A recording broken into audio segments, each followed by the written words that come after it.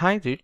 In this short lecture, we will be creating all company-owned devices Azure AD dynamic group.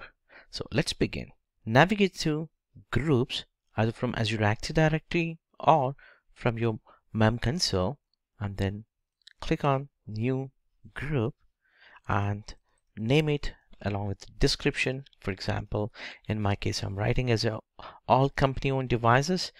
In the membership type, change to dynamic and create a query. Here in the properties, locate for the device ownership, and the operator should be an equivalent, and here mention as a company, which will create as a device ownership equivalent to company. That's it. All of your devices that are registered as a company owned will be part of that dynamic AD group. I hope this short lecture is useful for you. Thank you for watching this.